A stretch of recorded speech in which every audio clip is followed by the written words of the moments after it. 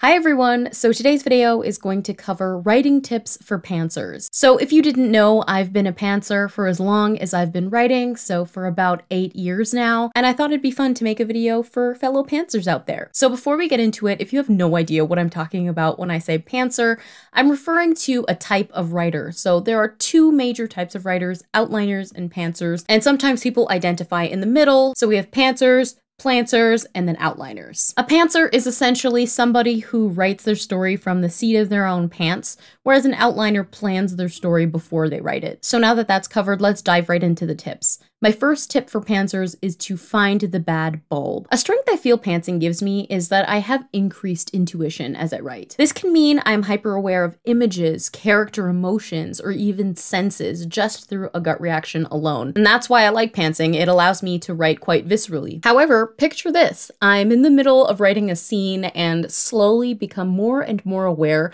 that something is just not right. The problem is I have no idea what's wrong with what I'm writing. In this instance, my pantser's intuition has informed me that there's a problem with what I'm writing. Or is there? A common issue I have as a pantser is not knowing what caused an issue in my story. Sometimes I'll spend days revising a scene only to realize weeks later that the scene wasn't the issue, but something larger was. So if you're a pantser and get stuck on a scene, I find it's helpful to investigate and find the bad bulb. So what is a bad bulb? Bad bulb is a term that I canoned because I thought it was an interesting analogy. A bad bulb is a moment in your story that covertly affects the scenes that come after it. So I've coined the term bad bulb not because the writing is bad or the scene itself is bad, but because much like a bad bulb on a line of Christmas lights that affects the entire string, your story's bad bulb affects your entire story from that point on. And it also might be difficult to spot at first. So what's the solution when this happens to you? I saw a tip on Tumblr years ago and I've been unable to find it since then. So if anybody can find the proper credit, let me know. I looked for it, I couldn't find it, but it's one of those pieces of writing advice that has stuck with me for years. And it's essentially that if you get stuck on a scene, look back at the scenes or previous chapters that came before your current problem scene. 9 times out of 10, I noticed that there was an issue with the earlier scenes, whether that was poor causality or a rush in pacing, a lack of characterization, a forgotten detail. And once I resolve that issue earlier in this story, that allows me to fix my current issue. I find that with a lot of fiction, especially in my experience, that folks may not even realize that a large issue in your novel or your story might actually be because of one thing that came before that needs tweaking. So for example, in a novel opening that I workshopped, I'd felt that the ending was kind of rushed. It felt a little bit melodramatic. And in the workshop, we discussed elongating the time the characters spent in their ordinary world. And I realized that the characters had literally rushed out of their ordinary world way too soon. I could have spent weeks tweaking on the line level to make the ending feel like it was better paced, but that wouldn't have fixed the bad bulb, which was that the events at the end of the chapter needed to come much later in the book. So my second tip for pantsers is to remember that choices create events. As a pantser, it can be overwhelming to get to the end of a document and have no idea what else to write. In these moments, I like to remind myself that the choices my characters make primarily create the events in the book. I find it personally very difficult to come up with brand new events to occur in my book or story on the spot. So instead, I like to think back to the last scene that I wrote and ask myself, what inevitable choice does my character make or is forced to make because of that previous scene? Essentially, how does A lead to B lead to C? But what is a causal chain? A causal chain is a series of events that determine the others to occur. So everything that occurs in your story is predetermined by what happened before. For me, it's easier to create a causal chain when I think about how my character's choice inevitably leads them to a next choice,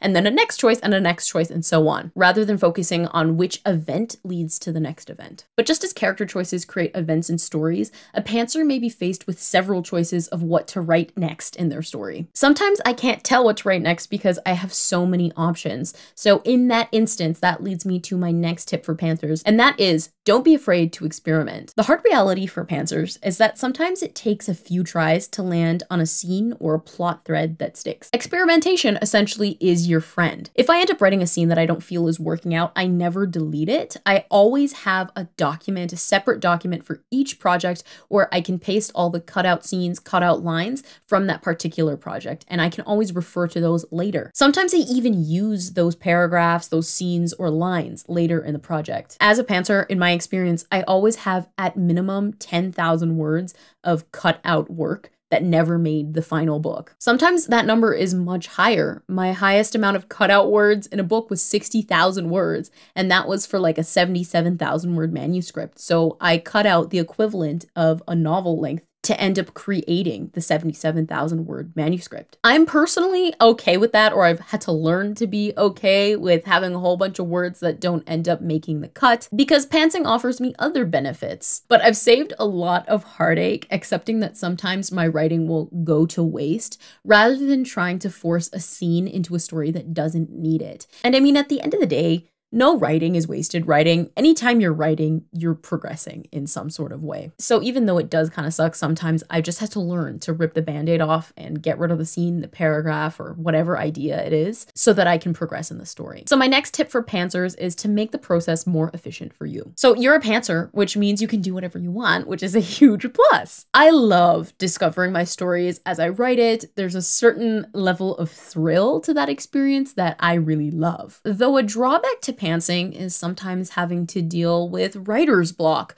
forgetfulness, inconsistent characters, and so on. This is where I recommend hacking your pantsing process to make it more efficient for you. Trust me, these are things that I always wish I had done when I finish a book or I need to revise a book, things that I myself should implement more often, rather than scrambling to recall information that I wrote into a manuscript years and years ago. So the first idea on how to hack your process is to timeline. So as you write, make a note of your story's timeline.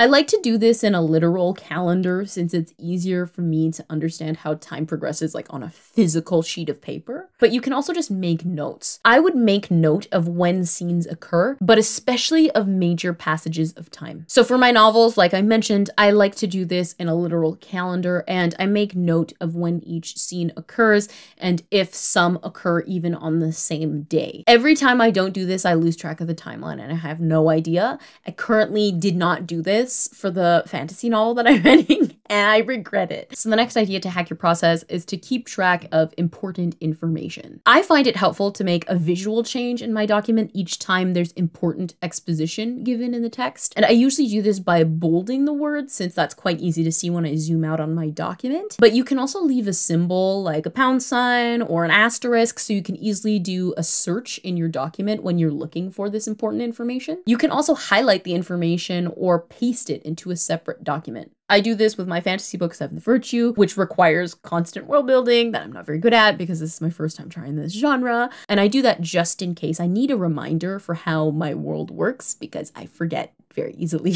So my next idea to hack your process is to note major changes. So similarly, in a separate document, note major changes to your book, whether that's to a character, scene, or a plot. I also recommend noting the page number and the chapter number, and also even leaving a short explanation, like 1 to 2 sentences, of why you made that change. I just find this particularly important, especially if I've made major changes to a scene's location or realized a character is no longer a villain, which happens a lot more than you'd think when I'm writing. Especially if you are a busy writer who doesn't write super frequently. I'm a full-time student, so I don't write my novels for 8 months of the year.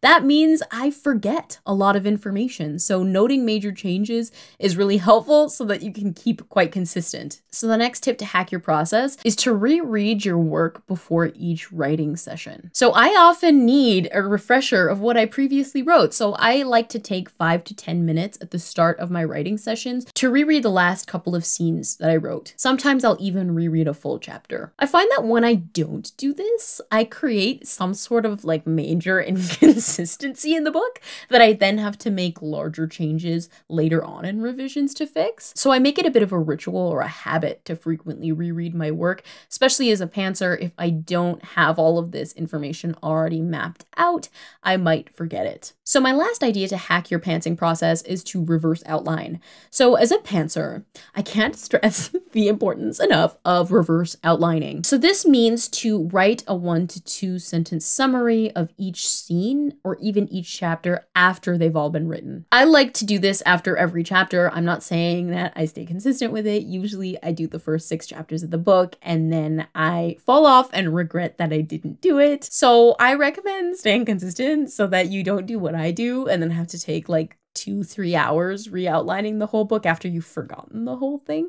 and just do it right after you finish the chapter or even after each scene. So this is a quicker way of reminding yourself what happened in your book instead of having to reread thousands of words. It might also help emphasize holes in your story that need filling or scenes that are repeating themselves over and over again. I do that all the time. I constantly repeat scenes when I don't remind myself of what I previously wrote, and I would prefer not to do that. We're trying to get efficient. So my next tip for pantsers is to learn when you write best.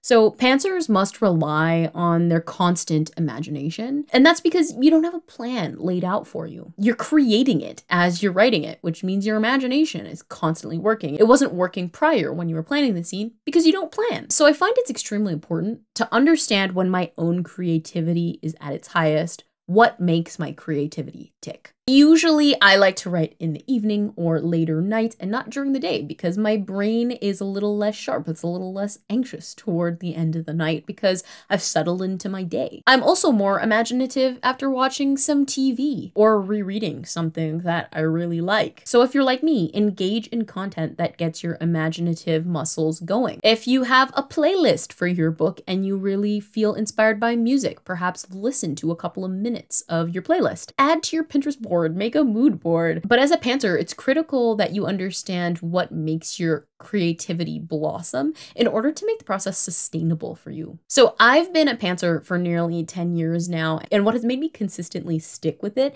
is knowing that I need to write at certain times and when I'm in a certain mindset. And that also means that I know to avoid writing when I'm upset, for example, or too tired, or even feeling a little bit unprepared. Pantsing is a ton of labor, and that's not to say that outlining isn't either, but with pantsing, you're ideating and writing at the same time. You're not necessarily doing that when you have an outline because the ideas are already listed out for you. You have a roadmap.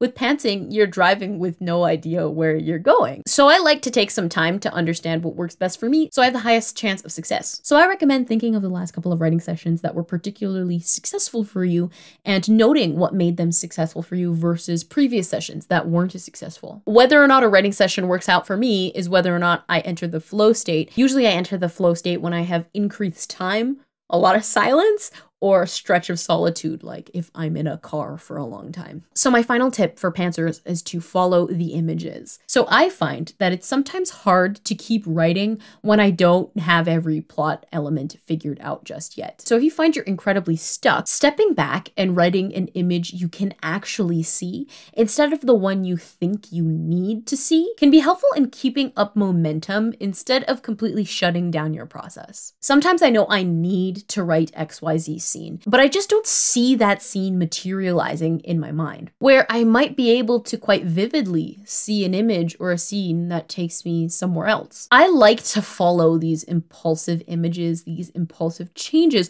because they're like little notes from my subconscious. In general, this is a really great exercise if you're stuck with what to write. So can you see a character in a setting? What are they wearing? Are they holding something? Are they doing something? And what's the time of day? What's the weather like? These are questions you can ask yourself. And if you see any image that sticks out to you, follow it. So I was talking to my sister about this tip yesterday, and the example that I gave to her was sometimes if I know I need to write a scene that occurs in a forest, I might not know where to start with that. But if I just close my eyes and I can see my character washing their hands in a stream that's flowing through the trees, I can start with that image instead of starting again with the idea of the event. This ties back into what I was saying earlier with choices rather than events. So I like to think of it as images rather than a summary of what you know needs to happen. So instead of write character walking through a forest, I like to think of it as my character looks at their hands as they wash it in a stream that's flowing through a forest. I think this is one of the game changers of pantsing that made me really understand my process a little bit more, leaning into the visualization repetition can yield powerful results because you're focusing on the story as if it's a movie unfolding in front of you instead of like a list of instructions that you need to complete. So those are all my tips for pantsers. If you're a pantser, let me know your best kept secret in the comments below. And if you're not a pantser and you're an outliner, would you try any of the tips that I noted in this video? For now, thank you so much for watching, and I'll see you in another one. Bye.